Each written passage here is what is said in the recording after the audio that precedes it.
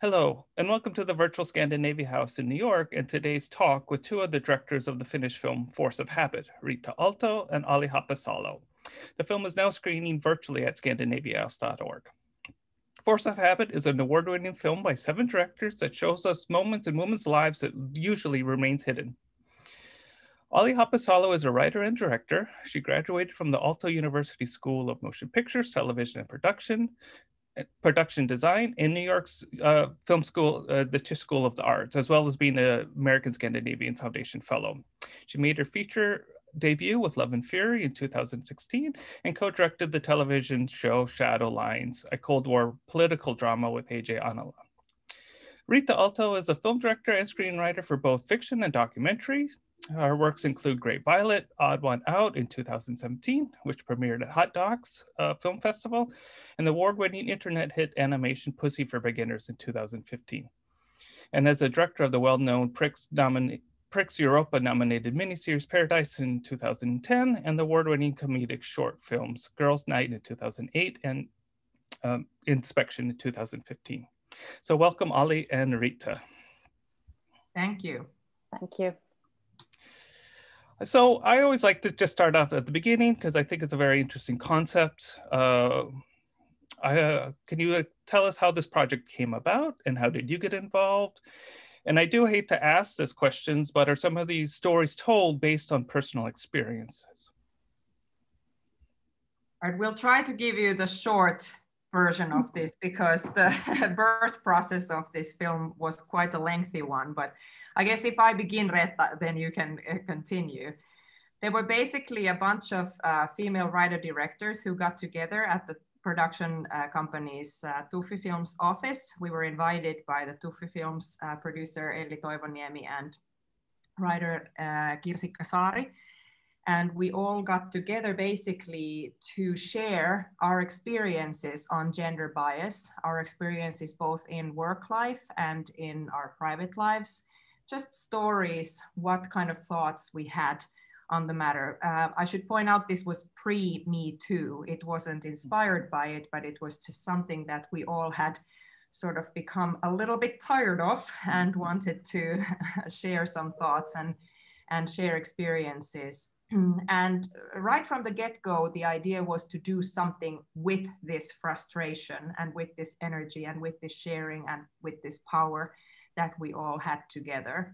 It wasn't entirely sure what we would be doing, but that first meeting started a process of several meetings, workshops, get-togethers, and discussions and conversations, and also then we all started to write short films that we would be directing, and that sort of started everything that ended up in this feature. Reetta, do you want to? Yeah, I mean, from the get-go, the idea was to make films, but like what format exactly, we weren't quite sure of. I think from quite early on, we came up with the idea of a feature-length film, which would be kind of like an episodical one.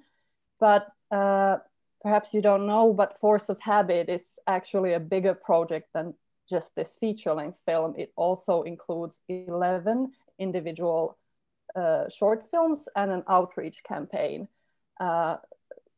So it's this massive kind of mastodon. But yeah, and also in the beginning there was just us filmmakers there, but very soon we invited also people from other arts and scientists and activists to join, and that helped us to form these ideas of ours. And we all worked on our scripts kind of like we were free to do whatever we wanted, but Kirsikka Saari, who was like the main script writer in this project, was kind of coordinating us all so that our subject matters would be different enough, but still on the same table. Right. And in terms of, sorry, go ahead. Yeah, just go on. you asked if they were personal, and I think in how we came up with all of the topics and what we were developing, they were personal stories for some, personal observations for some, then perhaps not at all. Maybe somebody had a story to share and somebody else picked it up and sort of developed it. And so, you know, in my instance, for example, my short film that's included in Force of Habit is partly per verbatim my personal experience, whereas I know Reetta's story is something that was inspired by what had happened to someone else, then shared and developed by Reetta. So yeah, it was a very collaborative effort. And can you tell what sections were yours, just for the audience? My short film was called No Big Deal, and in the feature, it's the story of the couple that's in Lisbon, in Portugal, on vacation. And the woman gets groped by the local guy at the restaurant. And my short film was called Boudoir, and in the feature, it's called Bedroom. It's the one that happens after a party in bedroom. And since it started off as a series of, as you said, 11 shorts, do you feel, I mean, one thing that I felt so strongly with the film, and I think what was one of the strengths of the film was the editing and how they wove the 7 stories together. And it's sort of, as a viewer, you're really not giving any room to escape, because as soon as you sort of get a little bit of breathing room as a viewer, you're hit with the next story. Do you feel like there's a different viewing experience by watching them as individual shorts or as a more of the interwoven collective, the 7 films, even woven together? Definitely, but I wish there were more screenings of all the 11 films together, because that also is something. Now they are all online available in Finland. So that's great. It's part of this outreach campaign. But if you just watch one film, it really doesn't give you the whole picture. So we really wanted these all be like little bits and pieces of the same puzzle, even though they are artistically and otherwise like their own stories. But and I think that's a really wonderful way to put it, Kyle, that you kind of can't escape it, because if one story is over in a way, or someone escapes the terrible situation, the next one is behind the corner, really. Right. And this reminds me of also something that happened in development, that we are so, in our society, we're so accustomed to belittling these no big deals that even we questioned in the beginning of this process, is this big enough a topic for a feature? And I swear that if one of us had written a story alone about gender bias and taken it for financing, it would not have been financed. But since this was this whole group of people and a whole variety of stories, you could not deny it. It was happening. It is a topic. It was a big topic. And that we could then see when the film came out, that people were really recognizing this story, and everybody wanted to share theirs after they saw it. It was like a big recognition of finally someone's put into words what I felt. Right. And the most innocent scene in the film was the very last scene where the theater actress was walking in the park alone, and you just saw this man walking behind her, and it was completely innocent, and the man didn't do anything. He just walked on past, but you just thought the worst after seeing all these stories unfold for 75 minutes. So, and I guess that brings up a next question: is how did the funding? Was it difficult to secure funding? Because, you know, as you said, this was before Me Too. So, I mean, I know Finland could be very generous in the grants that you can receive as filmmakers, but did they feel like this was a necessary at that time before the Me Too movement really started kicking off? Well, Me Too happened parallel to our producing it. So we hadn't gone into production yet before it happened. And there was a quick 5 minutes of like, uh-oh, I hope this doesn't mean that then now somehow the conversation is suddenly had and we can't do this. But quite quickly we realized Me Too was just the very beginning of a long conversation. So we definitely were not losing our cutting edge, if you can say that. We were quite topical still when we came out and still would be. Right. Financing happened in bits and pieces, and producer Elli Toivoniemi really has done a completely magnificent job with it. First, we only produced 4 films. We had secured funding for 4 films. Reetta and I were in the very first bunch to make ours, and then more money was being applied, and then more films were being made, the short films, and then the feature still applied for post-production money to be made from these shorts that we had. So it was very much a puzzle to put together. But it was really due to the attitude that Elli Toivoniemi had, like she said from the beginning, that we're just gonna make these films like no matter what. And then we got money, more and more money as we went on. So these 4 films worked also as kind of a pitching tool then to finance the rest of the bunch. But even if we did find money along the way, it's still a very low budget film. Right. So, yeah. And then how has the reception been in Finland, as well as an international reception? And a question that I also am interested in hearing is the right audience seeing the film? Well, I think here the outreach campaign comes into play. In Finland, that I would say is the most significant thing, because the materials, there's a lot of information about each topic, and helpline numbers and discussion kind of introductions to how to discuss these topics with let's say like a class, in a classroom or workplace or where it may be. And I know in Finnish schools the films are being watched and discussed a lot.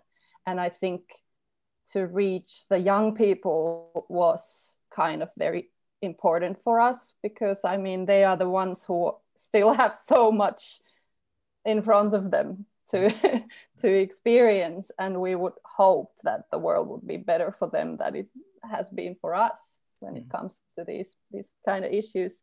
And then of course the film festivals and all that, it's a certain type of crowd usually that comes to film festivals, and that's wonderful. But out of the like live audiences, I think the main group has been a bit older women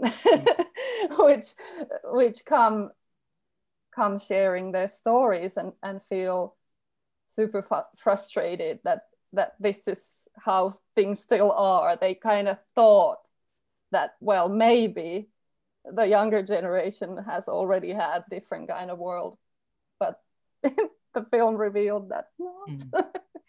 But yeah, so I don't know. But it has been very well received. Like we've gotten several awards and also like by the cinema people. But I think the main point is the young people.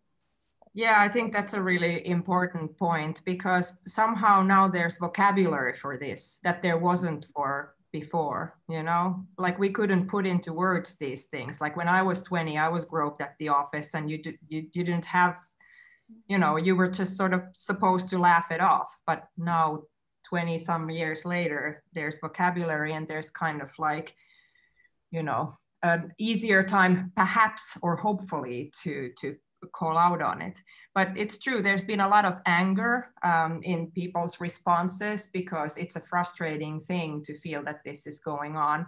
There's a lot of confessionals. I get people come to me and they say, oh, I heard myself in those lines, like, you know, both men and women. It's been very important to us to not have this attitude in the making of this film that we are some great commentators of society who come and, you know, shine a light on all this wrongdoing and we tell you how you should be behaving. It's much more like we want to shine the light on all of us and acknowledge the fact that we all uphold unhealthy behavior and unhealthy structures. And yeah, the film really raises lots of conversations about that. Like, I've never been to a film premiere before the premiere of this film where people spoke that much about the topic of the film. Usually you have like a couple drinks and then you move on to talking about other things. Right. But the whole night, everybody was sharing their experiences and their emotions. And it was like suddenly there was this forum for all these untold stories. And so I would say that's the main response, that the conversation is happening. That's our best reward in a way. And what we've learned about the screenings in other countries, this has happened there too. Of course, now because of the COVID, people don't get together, but there have been like discussions and people have contacted us personally also to share their stories.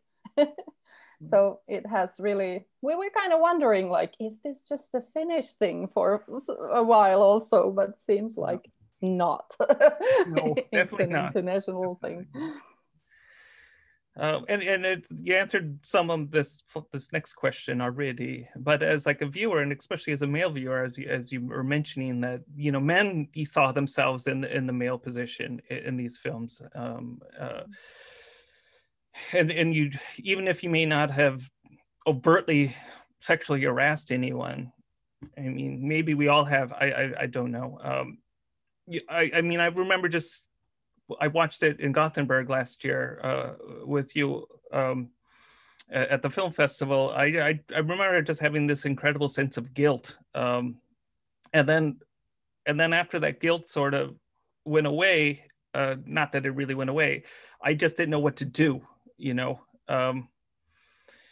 So I was wondering, as the role of the director and the writers, do you feel like it's just the role of you just to, you know, just put the spotlight on but not provide any answers and just make the audience, you know, seek the answers themselves? Or do you feel like you should, you know, like you should provide an answer? Or if, I know this is a very difficult answer to provide, but I just wondering what you thought about that.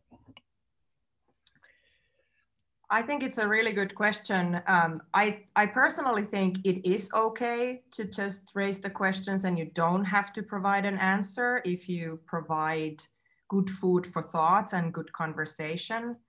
But I certainly also don't think it hurts to provide some answers maybe also. And I think that's why with this film, because this is a very emotional topic also, and I know that there's a lot of younger audiences, for example, who have, like, I've spoken to young women who come full of fury and you know, like with red cheeks, and you know, they want to discuss it and stuff. So I think it's important with this film also that we do for example, guide people to several different addresses online or other resources if they want to talk about it more, because we can't be there after every time someone watches it. And if in Finland, if you go to the website of Force of Habit, there's an enormous amount of resources. Like Reetta mentioned, there's also professionally made guided conversations and conversations points. But in the film itself, I think it's better if it leaves room for thought, or if it leaves you answering, asking and answering questions. I can speak for my film. It was important to me that in the story of this couple, it wasn't so that the woman was a victim and the man was a fool, you know, who doesn't understand what's happening. It was very important for me that it was both of their powerlessness, right, in what happened, that was the main thing, that the groper had the power, and they both, neither of them could do anything. Like you said, you felt like, I can't do anything. The woman feels like she can't do anything, and the husband feels like he can't do anything. So where are you left off? And I've heard comments, for example, that because it's such a minor thing, so to speak, that someone just touches your butt, you know, not serious, right? And I've heard people have watched it and they've been kind of like, what is this woman in an expensive red silk dress complaining about? And then they've gone, what did I just think? Did I just freaking say that to myself? And that starts like then whole new snowball effect of like how we're all doing this in ways that we don't necessarily even recognize. So lengthy answer, which probably didn't answer you at all, but I hope that the film itself can raise people to have sort of more thoughts and more answers or keys to starting to answer things. Yeah, I could add like that. I think we've already done a great deal of like, it's not a small thing to to show these things, and that we found the courage, as we said, that we were debating whether, you know, this is even a subject matter. You know, there's more perhaps dramatic incidences and occurrences in people's lives than perhaps these that we portray, but to do it in a way that we all recognize ourselves in those situations, and we have, I would claim we have this feeling that I've never seen this before. Like, I've experienced this in this or that role, but I've never seen this in a film. And I think this is I'm honestly thinking that this is a revolution, like that we actually see these things. So that's a great thing already. And Kyle, you've done a great deal too by recognizing this and feeling what you're feeling. And how to fix this is not easy, because it's like every day, minute by minute, how we behave and what we do. And it's not about those bad harassers or those, like it's not about demonizing anybody. We are all in this together, like women, men, everybody. We all kind of, like, as Alli said, we all participate in this kind of like keeping these structures there. So I mean, it's difficult. It's difficult for me too. I'm not saint. Like, I don't know. I make mistakes and I might turn my eyes, you know, seeing something complicated happening. Maybe I'm afraid. Maybe I don't want to, you know, maybe I see some drunken people and there's something I don't want to take part often, like let's say in a public transportation when I witness something happening. It's tough, but as if we just open our eyes and try to remember it every day in our everyday lives, like little by little things. And just try to be better. Yeah. So the next point I would like, because it's also related to one of the stories in the film, is there's been a lot of discussion, at least in the US, about directors' behavior on the set with bullying and the male gaze. How do you work with your actors, and how do you handle the difficult situations that a scene requires? Well, okay. Go ahead. I can say that we talked a lot, like before we did anything. We talked about everything, like, and those who wanted could share their personal experiences about this, and then of course all the intimate scenes were like very carefully choreographed, so all of the actors knew exactly what's going to happen. So I think those are two key points. And Alli might want to continue. Yeah, I would say basically, if I had to say, if I have a directorial method, it would be inclusion. You know, I try to sort of, there's this glass between actors and actors in front of the camera and filmmakers behind the camera. The lens there somehow divides us into us and them. And I work quite hard to diffuse that, or to even get rid of it, so that instead of us and them, there would just be us. And that basically means exactly the same as Reetta said, talking. I talk about everything. I share all my plans. I'm currently working with the film. Actually, it's being edited in the next room with lots of intimacy. There's 3 young women in the leads, and also all those scenes were choreographed. And in this particular instance, there was an intimacy coordinator who's a professionally trained specialist in those scenes, who also rehearses with the actors so that all those scenes are easy and comfortable to do. But that's not all.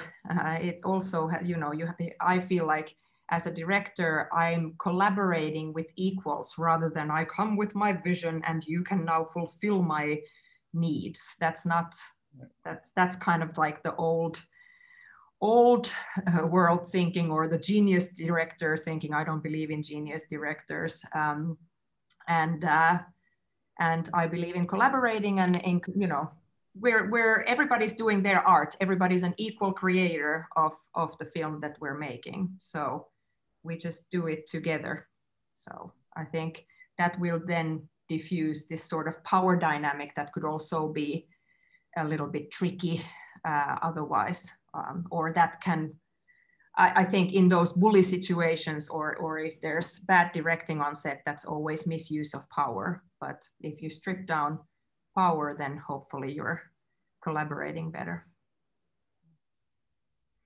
And I just remember I interviewed a filmmaker and an actress in January, part of the Oscar campaign series. And there was a rape scene in that film. And I asked her, like, as an actor and as a director, how do you prepare for a scene like that? And and all she basically said is it's as difficult than the body remembers. And when I was coming up with these questions, that was one of the first thing I wrote was the body remembers. So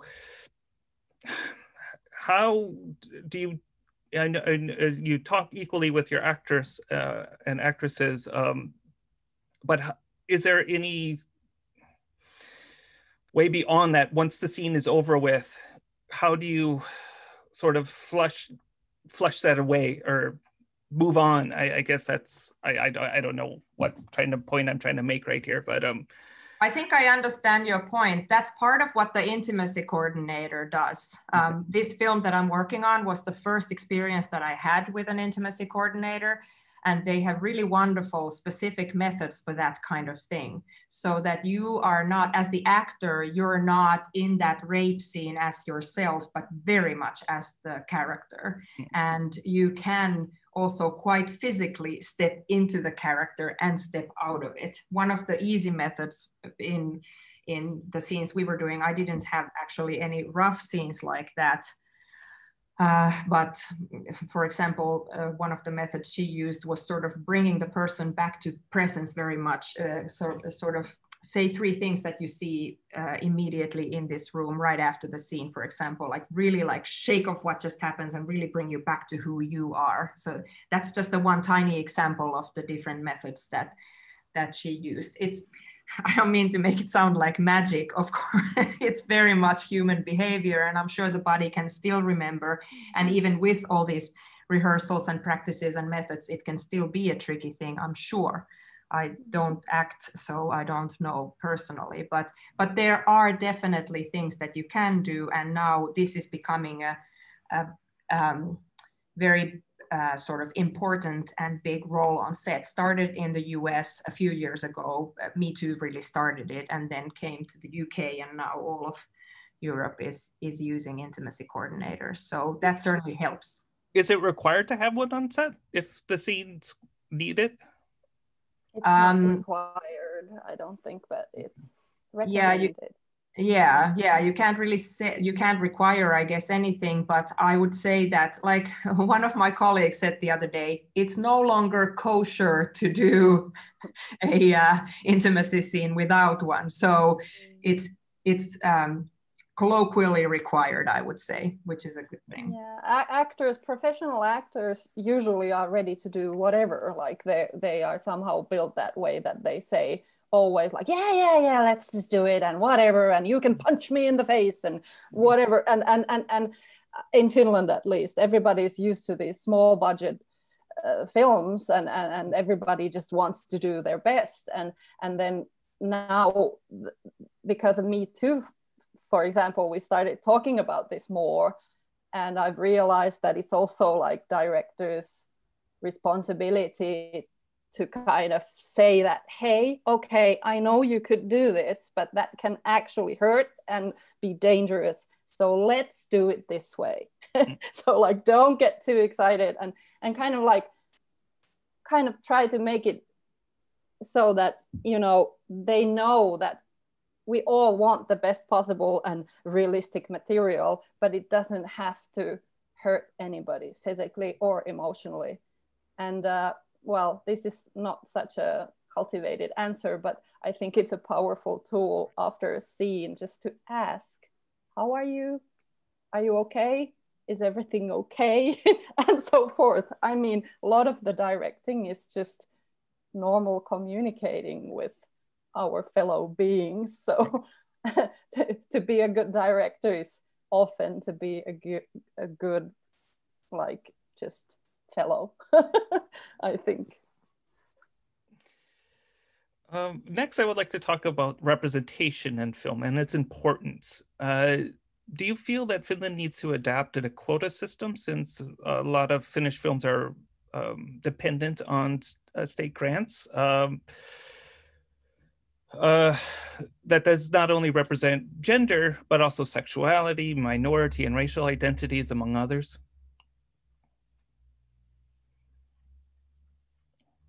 I used to be against them, like thinking that, well, I mean, we have to have the best ideas and the best actors and best roles, and it shouldn't be like restricted by these kind of things. But this was some time ago, when I still was naive to think that equality happens just like that, and now I know it doesn't. So I've changed my opinion. I think it would be a great idea to make sure that all different kind of voices are being heard and represented. That's my opinion. Yeah, I haven't formed an official opinion. I certainly wouldn't have anything against quotas. I would welcome them quite warmly. I think it's also very important that it's not just the funding that's taken into consideration. You know, I feel like in Finland, we are still behind most of the Western world in having variety in our stories and representation. So it's also schools that have to take that into consideration. I mean, film school, it's granting organizations that have to think about it. It's different programs that I know luckily have been and are being developed for minority voices to be heard. And then very much, I think we have to really look into like, what do we consider minority stories? You know, like, could we just see stories? Right. And, you know, like, it's a hard question. Like, but yes, I'm very much pro diversity in Finnish film. I would love to see much more in all the categories you mentioned, be it gender, sexuality, or racial variety. I have to move Kitty. Hello, Kitty. He has an opinion on the matter too. Good. More animal films. Yes, especially about or cats, about birds. Not about dogs. No. Quotas for cats. I mean, but you raise a very good point, and that's something I always forget about the quota system. Is it's not just the funding possibilities; it's also the professional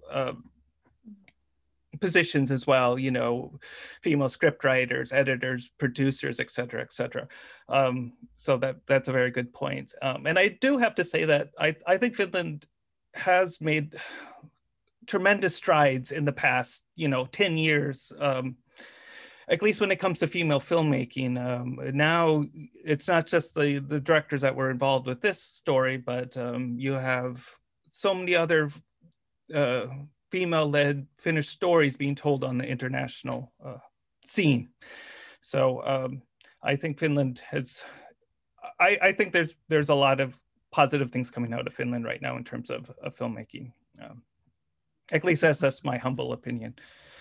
And has the Me Too movement made any significant changes in Finland and to the Finnish film industry? What do you think, Reetta? Has it?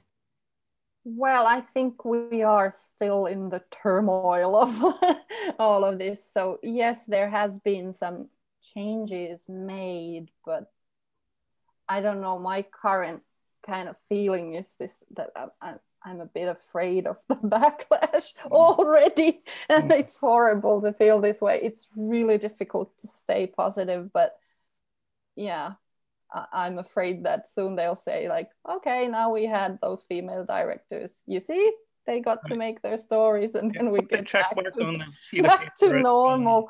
Yeah. But let's hope that's not the case. But since there are no quotas or anything, like, I don't know how this will be, but at least now we are more aware of this. And I've noticed that in panel discussions and whatnot, there are more women invited to them. So without even always pointing out that here is a female director, they are just there because they are the experts on the subject matter, which is great. Because it was still like 5 years ago that the only panels I got invited to were where I had to say like, what's it like to be a female director? And my favorite answer was always like, well, if I'm pregnant or menstruating, it can be really hard. But other than that, but that was a stupid answer. Of course, yeah, I know what, but it was frustrating to be asked only for these kind of panels. I have great faith in that the awareness that Reetta mentioned is here to stay. I don't know, I don't have a crystal ball on how many female-led films and female stories will come out in the future, but I feel like one thing that's here to stay, at least for now, who knows about the next wave of whatever, but is this: you can't bypass these situations so easily. You can't mansplain to me when I go to a financer meeting and I have a story about 3 girls. You can't ask me what's important about this story, or like, why would I care about these girls' lives, or, you know, why would you be the right director for that? You can't sort of like, you know, I can sit there and say, what is this, like some like pre-Me Too BS, you know, like you kind of have that Me Too card in a way, in like I'm joking, but I'm not, you know, like you can kind of call it out. You can put it on the table and be like, hey, uncle, don't mansplain this to me. I have 20 years of experience of filmmaking. Just because I have red lipstick doesn't mean I don't know what I'm doing. You know, like you can kind of like have the attitude a bit, at least. Yeah, it can also be an auntie who is saying that. True, like, very true. The classic one being like, why this film? We already had, what, like 2 years ago, we had this film about a woman. Like, these are actual comments from financiers still a few years ago. But what probably hasn't changed enough, unfortunately, I think, is how we perceive the stories with a female character. Like I was told by someone that the film with the 3 girls that I have in post-production right now is not of national significance, for example. And yeah, it probably isn't national significance in the same way as like a film about Finnish war with men fighting it. But why couldn't a film about current day 3 girls living in today's society and trying to navigate it be of national significance? Like, I ask that, but how long will it take for people to actually see that? Another person said that because in this film, nothing bad happens to these girls, even if they're really courageous and they do what they want, but it's not a film where them doing what they want leads them to trouble. They don't get raped or nearly raped, and they don't even get in any sort of harm's way or danger. They actually just like it's normal teenage story in a way, without like it needing to be like, you know, this anxiety driven thing where this like terrible thing happens to these girls. And like someone said to me, middle-aged men at least won't understand this because they will be like, huh? Like nothing happens to these girls. Right. But if you had the same story about existential, you know, I don't know, boyhood pains or whatever, I don't think the same people would ask, why is it significant? So this, I think, still is in development.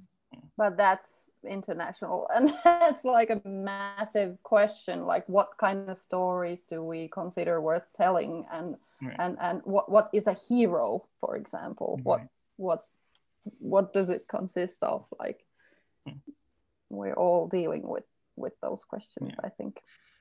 But I think what, you know, like what the significance of as you're saying, what's the significance of this story? I mean, I think what the film, at least The Force of Habit, what I feel one of the strengths is, it just shows the poisoning effect of these subtle, small little incidences, you know, that just have an effect, you know, on the people that ever happened to, and like in the people around them. So, you know, with your film, you know, how it just sort of, Alli, how it just sort of just builds up, and then, you know, both the wife and the husband are just don't know what to do, and or the scene at an employment where, you know, the women even turn against the accuser. I think that's I think that's another powerful point of the film.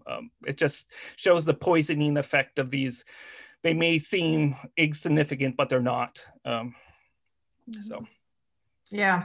And actually, that makes me think of the fact that one thing that was important to us in this film was that the examples we have are sort of low key in a way, if for lack of a better word, you know, like we don't have anything quite huge. Of course, there's the trial, which is a very significant, you know, rape case trial, but otherwise these are unfortunately stories that have happened to a lot of the viewers. I've had numerous women come to say to me that they have experienced every single one of them, or at least maybe with the exception of the court case, but they know of someone who has also, so that it's sort of approachable. We wanted to keep it approachable. You can't push it away by saying, that's like rough, and that happens to others. We wanted it to be something that has happened to all of us. And being involved with a project such as Force of Nature, do you feel like your outlook has changed at all? Or no? Well, I actually would say that the process itself was a very sort of empowering one. So that I don't know that it changed my prospect in the sense that I would be now awakened to the fact that, oh, women can be collaborating. I didn't not think of that before, but certainly it grew sort of the idea of solidarity even stronger, and understanding that together we can change things, and we can sort of not feel shame. There's so much shame around this issue, and so much shame around like being the one who speaks out. And that's what was empowering about it, that now that we all speak about it together, then it's sort of easier to keep talking about it and sort of, not feel ashamed. Yeah, I agree that the collective and us all working together was probably the biggest kind of thing to take away from this. That, I don't know, filmmaking is often, like, from the point of view of writer director, is quite lonely, even though it's always collective work. You work with a lot of other professionals, but most of the work you do kind of on your own. The most kind of like the sensitive part of the work is what you do on your own. And of course it will be like that in the future too. But I noticed that I stay in touch with the Force of Habit directors more than I used to with like my other colleagues. And I ask their advice, be it like I need to know who's a good assistant director, or have you ever encountered this or that kind of situation on set, or whatever it is. So like professionally, like it really has helped me, and yeah, I call my colleagues like on the telephone, which didn't really happen before. Maybe the COVID has something to do with this, because I don't see anybody at the premieres or where I used to see my colleagues. But anyhow, it's been a great gift to find my way back to the sisters, most of them being women. Yeah, here. Yeah. And I'm curious, so what's the next projects? I know you were talking a little bit, Alli, about your post-production, but can you talk a little bit more about the film? And as well, Reetta, I know you just had a feature film come out just at lockdown occurring, so I don't know, you want to talk about that? You want to start? Well, I can say, yeah, I had a feature-length film called Laughing Matters that just premiered in November when the lockdown, or not, it's not called lockdown, but anyway, these restrictions in Finland got like tougher, and so that's unfortunate, but the film is great and I'm hoping for a good future for it. It's set in a world of stand-up comedy. Okay. And now I'm writing. I don't know yet, will it be a novel or will it be a film? But I'm writing a lot. Yeah. She also published her first novel last year. Oh, wow. Yes. Yeah. Sorry, yeah. My film is, like I said, the story of three girls. I guess in short, it's basically a story of three girls on 3 Fridays, kind of trying to explore teenage life and the big questions of that very delicate time in life. 2 of the girls fall in love with each other, and the third is looking for sexual pleasure, which she has trouble finding or feeling, and she's quite concerned about that. And it's an interesting film because it's a very small story. Like I said, it's set on 3 consecutive Fridays, so it's a very small snippet of time. It's kind of like a fragment of their lives. But then the questions that these teenagers are dealing with are kind of like the size of the universe, because everything, of course, in teenagers' life is the size of universe. So it talks about a lot of stuff without that stuff being the topic of it. Like, it's not like a same-sex story at all. Like, that's never even mentioned that the 2 girls are of same sex when they fall in love. It's their story and their growing pains and their love story. And it's because of the smallness and because of it not like tackling these themes, it ended up becoming like a tad revolutionary, or that sounds like a really big word, but kind of like quite fresh in that sense. It's kind of, it's not written by me, it's written by 2 writers, Daniela Hakulinen and Ilona Ahti. And they've really tapped onto something quite fresh with the story. So yeah, I'm eager to get it out there. We're almost done with the editing, and the picture lock we have in a couple of weeks. So. Oh wow! Congrats! I didn't know that it's so far already. Yeah, time goes. Both of you are writers. Do you prefer working with other people's work, or do you prefer to work with your own work? I'm just always curious about that. I prefer that people send me brilliant scripts that I don't have to write. No, I don't. It's both, like when there's a great script that you're of course just eager, I am of course just eager to get to the directing of it. And yeah, but then if you have like a personal story that needs to come out, like for example in Force of Habit, the story that I wrote for it was the easiest story that I've ever written. I'm terrible at writing, and I really hate writing. It's not my comfort zone at all.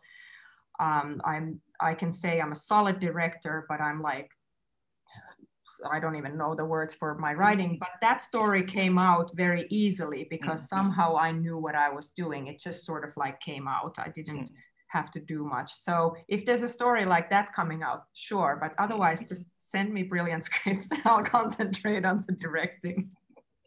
Well, same here. I must add that I do enjoy a lot kind of like discussing someone else's script, and I do participate very actively in the writing process, even if it's not my text.